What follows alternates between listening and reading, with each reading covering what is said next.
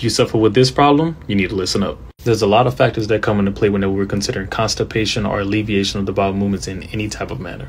One form is dehydration. Just because we're drinking a whole bunch of water doesn't necessarily mean that we're hydrated. Most people tend to be, but some people are a lot more dehydrated than most. So what should we do about this? Cold pressed fruit juice, or start eating more fruits in general. I oftentimes tell my clients you can't go wrong with a good watermelon fast or a grape fast.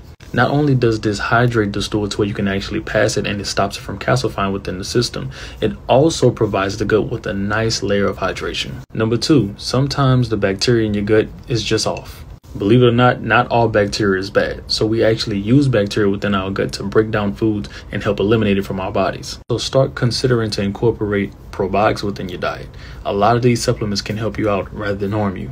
Last but not least, make sure you see a healthcare provider and take the time to give it time. Dealing with constipation can be frustrating. It could be hard. Your stomach's all bloated. You're cramping up all the time. You don't want to do anything. You're groggy. You're aggravated. You feel like your butt about to fall off. So guess what? You need to be patient and trust the process. Because I promise you, that movement that happens when everything come out, life-changing. All in all, my name is Coach Brian. Thank you for coming to my TED Talk. And remember, Jesus is King. Make sure you save this video so you don't lose it.